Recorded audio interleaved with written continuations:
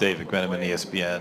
LeBron, the plus-minus numbers last night with you on the court versus off the court are reflective of some of the numbers we saw throughout the regular season, and also reflective of the team's record when you know, playing a game or versus not playing a game. Game 4 of the Eastern Conference Finals, you know, you missed some time, and the Cavs were able to stem the tide.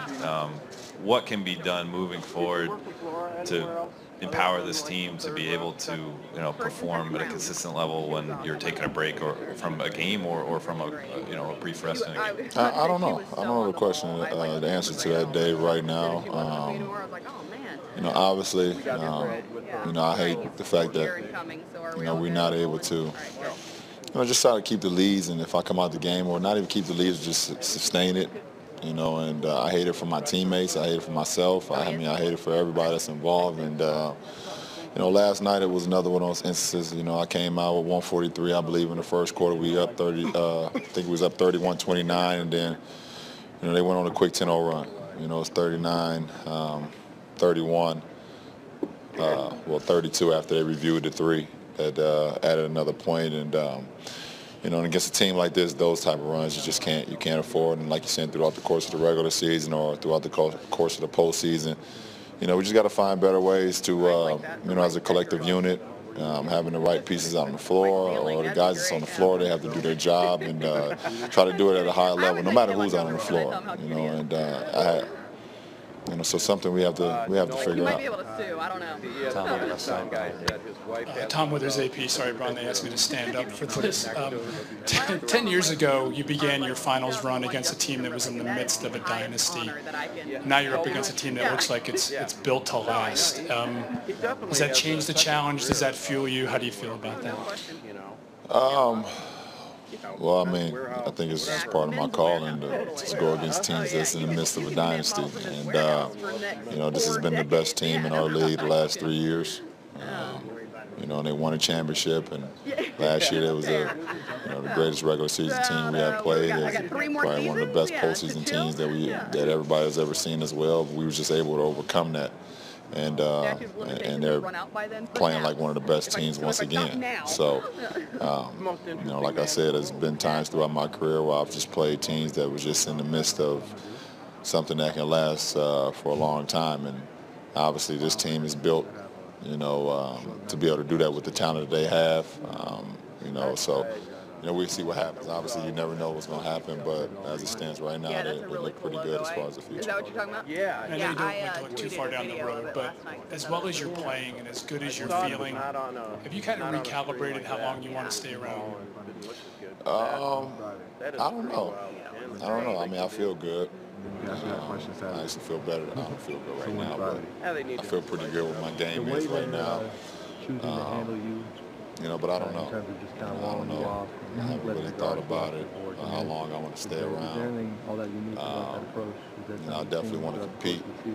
I want to compete for championships. I haven't seen too much, but you know, they're doing a good job sending two guys. You know, Zaza and Draymond box me out. But then it frees it up for Kevin. You saw Kevin in the second half. What do you have about 3 or 4 offensive rebounds? Moke Hamilton, Basketball Insiders. LeBron, obviously, you're no stranger to criticism, right? There are some people that feel that with 50 seconds left in the game, you guys up too. Even though I might not be getting a rebound and Kev getting it, he's scoring in those moments to try to score that basket yourself as opposed to dishing it away. Just curious to know what your message to those critics would be.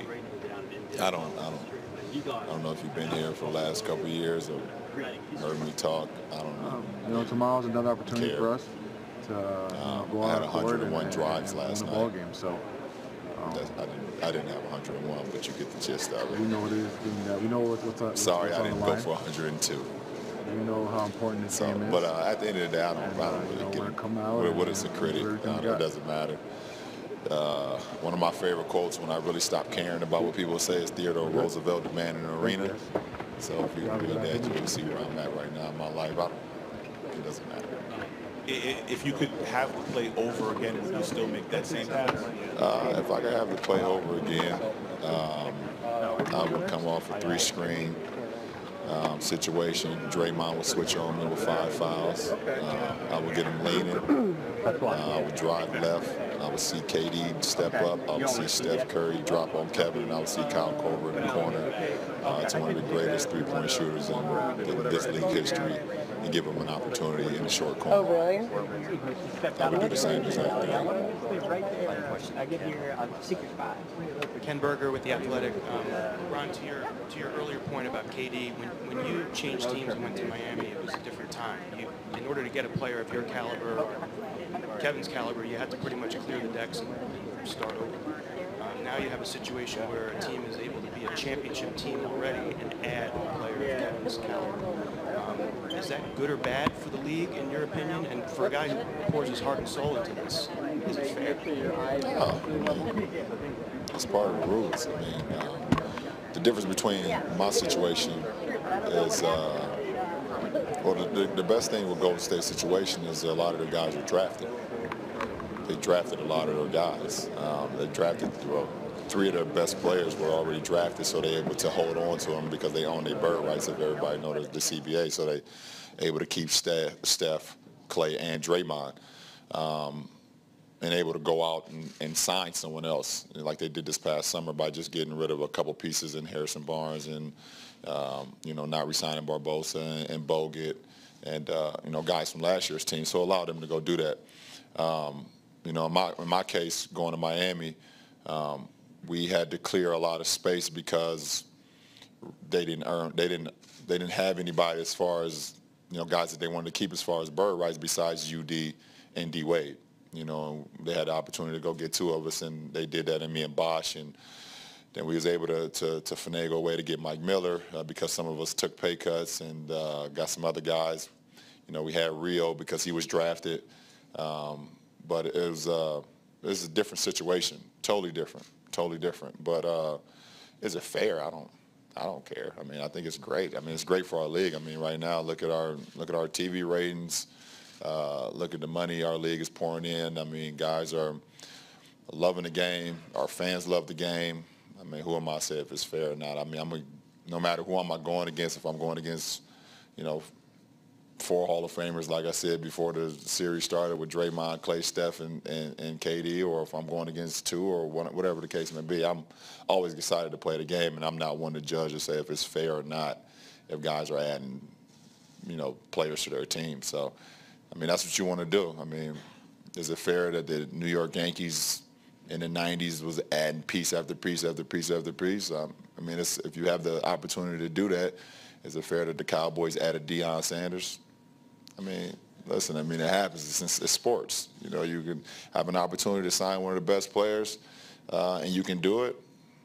Go ahead and do it. Why not? If I become an owner, I'm going to try to sign everybody. Appreciate it. Thank you, LeBron. Coach Lewis next. Well, it sounds